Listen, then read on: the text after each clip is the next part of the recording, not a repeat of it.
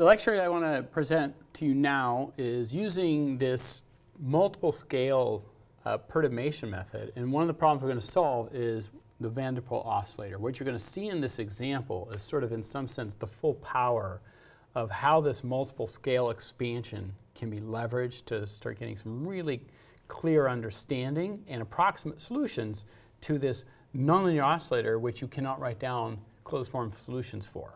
So we're going to go ahead and solve this problem, and you're going to see all the very interesting features that arise from how the multiple scales actually handles this by just defining two timescales at the same time.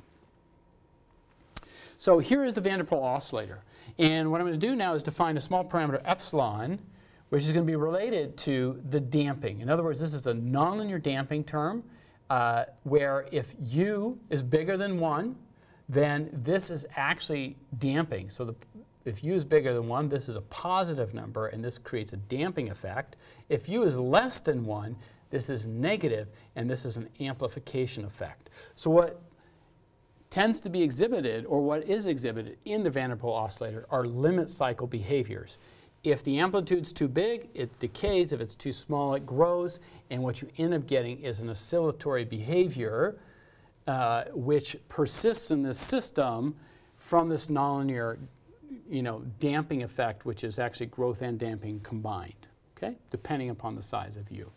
So the nonlinearity does a couple things that we want to start to understand. It shifts frequency, it generates harmonics, and in this case, there's a transient effect. If I have a low amplitude, it starts to grow until it saturates to that limit cycle. If it's very high, it decays until it gets to the limit cycle. This is something that regular perturbation theory certainly can't handle the frequency shifts, and it also can't handle this initial transient behavior that we need to capture if we want to understand what goes on in this van der Pol oscillator.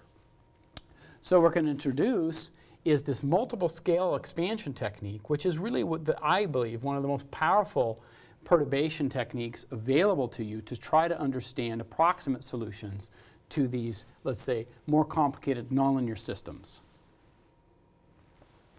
So remember, the idea behind the multiple scale expansion is pretty simple. It's to introduce a new time scale. Let's call it tau, and tau is epsilon t. So what this is a slow time scale.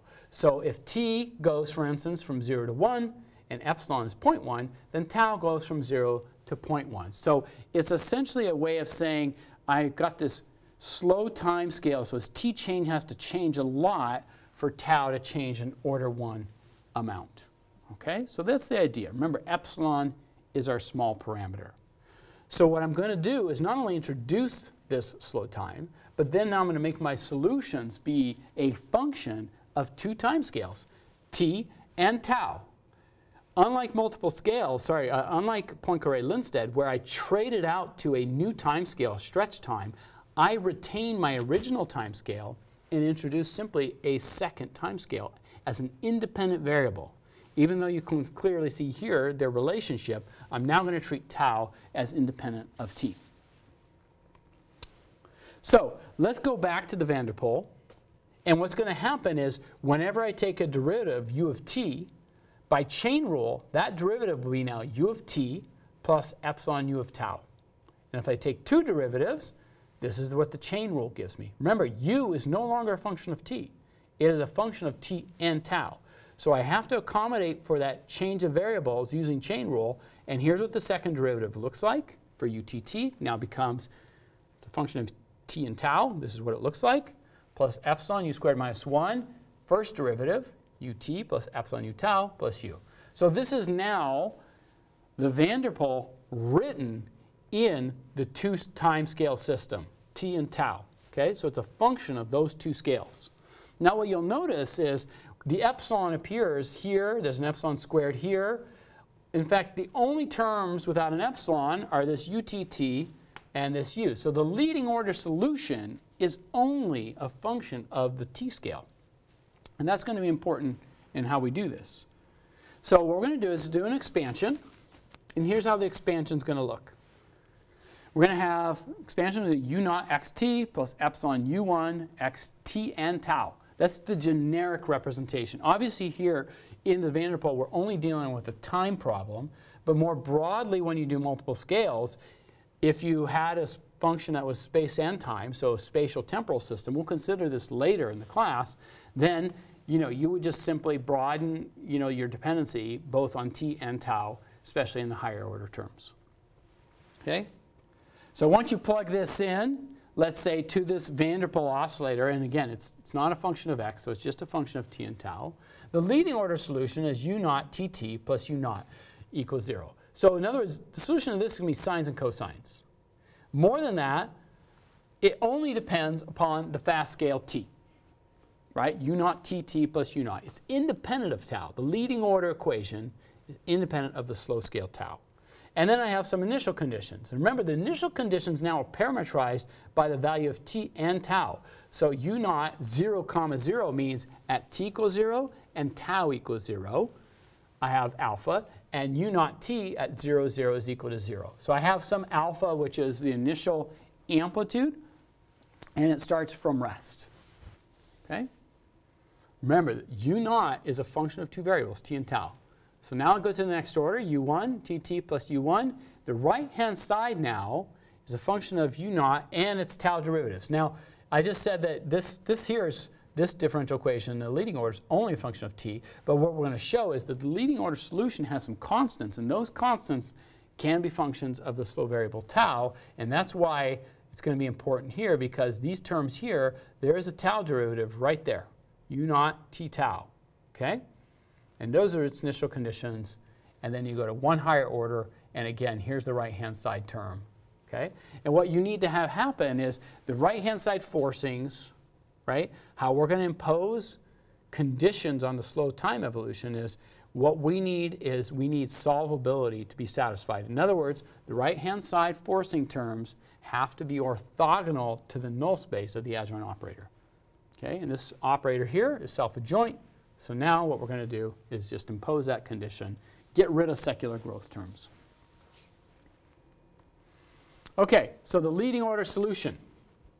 There it is, cosines and sines, with some constants, a and b in front of them.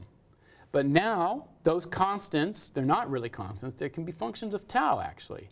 Right? So at leading order, u naught, which was only dictated by behaviors in t, gives you a solution of t, but then this a and b can be constants, functions of tau. So your initial, your leading order solution there is with some constants, but now we're going to be able to determine some evolution of those constants so that solvability is satisfied at higher order. So let's go to the next order. This is where all the action happens, because we want to impose the solvability conditions, which are going to give us all this information about what has to happen with a and b in the slow evolution so that solvability is satisfied.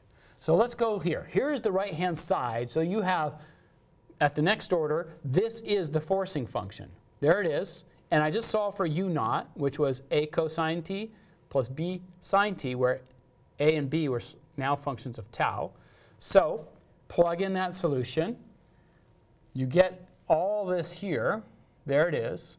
And what I do with this is I'm going to arrange all the terms. I'm going to do a lot of algebra to get down to this next form here, which is I'm going to pull out all the terms that are sine t. There they are. I also have sine 3t terms, cosine t terms, cosine 3t terms. The sine 3t and cosine 3t terms aren't in the null space, so I don't have to worry about them. I don't have to worry about solvability conditions with them. However, sine t and cosine t are in the null space, and in fact, if they're around, are going to lead to secular growth. So what I really need to do is to take the coefficient of the sine t term, set it to 0, and I need to take the coefficient of the cosine t term and also set it to 0. By the way, the step from here to here in working out algebra, it's quite intensive. So I just want to throw that out there. So this lecture is shorter, but behind the scenes was a lot of algebra to get the steps from here to here, which normally I might work out on the board. But since this is YouTube, I'm not going to work it out. You don't ever do algebra in public if you can help it, or spell in public.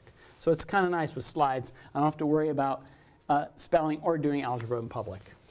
So that's a plus for these Lightboard lectures. All right, so there you go. Set those to 0. That's the goal. So remember, I have this flexibility because A is a function of tau, B is a function of tau, and if I make them satisfy these evolution equations, then I have no problems with solvability. I've removed the secular growth terms that are possible. Okay? So there they are. And this simplifies greatly. In fact, if I take rho to be defined as a squared plus b squared, then I can multiply the top equation by a, bottom equation by b, add them together, and I get this first order nonlinear ODE, which is actually pretty easy to solve. You can use this. In fact, this is just to use the integrating factor method from differential equations. It's like, you know, most differential equations books, this is like one of the first day or two is learning how to solve equations of this form. Okay? And so when you do that, here's the solution. You solve that, you get your solution, 4 alpha squared, 4 minus alpha squared, e to the minus tau. So first of all, let's talk about the behavior of this. What happens as tau gets big? Okay, so this here is going to go, e to the minus tau is going to go to 0. So this is all going to drop out, all these terms here, and you're going to get 4 alpha squared over alpha squared. So it's going to go to 4. So you're initially going to start off with some value, and this thing is going to exponentially decay to the value of 4. It's going to exponentially decay on a slow scale, e to the minus tau. Remember that minus tau is epsilon t. So if epsilon is small, that means it's going to take a long time for it to decay into that solution, that state, that value of 4. So that's what the rho of t is doing.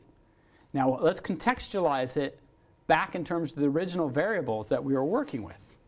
So if that's what's going on with rho of t, you can actually take the initial conditions you had for this problem, write rho, remember rho was a squared plus b squared, come back to that problem and you find the following. A of tau and b of tau are the following.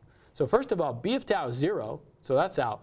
And then a of tau is this coefficient here. It's 2 alpha over alpha squared plus 4 minus alpha squared.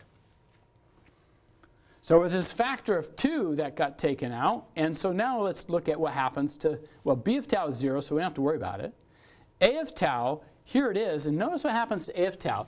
As t gets big, in other words, this tau goes to infinity, again, this term drops out, and then you have alpha squared to the 1/2 power becomes alpha, so you get alpha over alpha, and this just goes to a value of 2.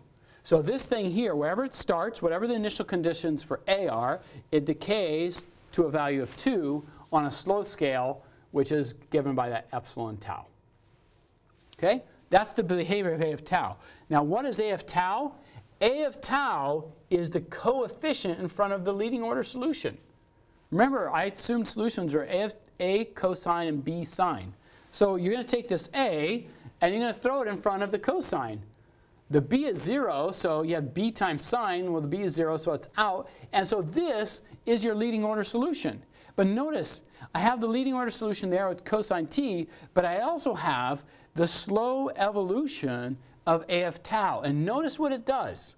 This is so fascinating. So what you start with is you start with the initial conditions at some value of alpha.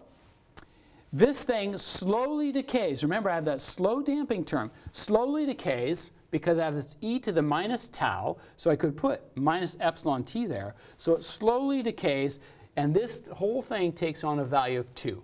So it slowly decays until this thing is just 2 cosine t.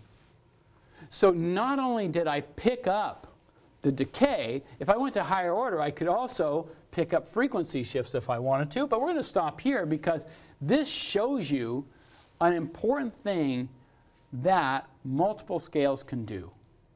And in fact, I worked out the van der Pol with the Poincare-Lindsted, and the frequency shift that comes in this problem happens at order epsilon squared, right? So I'd have to go one higher order up to get the frequency shift. But the main thing that happens is that the amplitude at order epsilon decays down to this oscillatory solution.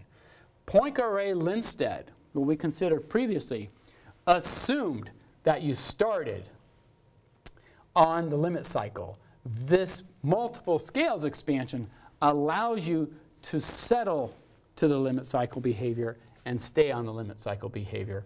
And like I said, if you wanted to compute the frequency correction, you'd have to go to a higher order to get that and get an epsilon squared correction to the frequency. But that is a lot of extra work, and it's not what I want to illustrate right now. I just want to illustrate here that multiple scales offer you more flexibility than either the regular perturbation expansion or Poincare-Lindsted. It can handle transients, it can handle frequency shifts. So it's really this very beautiful way to handle perturbation theory by defining either multiple times or multiple space scales and then expanding where you use either fast, slow structures and collecting terms. We're going to do a lot of this in what follows in this class. This is going to be our workhorse algorithm, separating timescales or separating space scales in order for us to get understanding out of fundamental systems and what nonlinearity is doing in these systems. So that's it for the Van der Pol oscillator and multiple scales for them.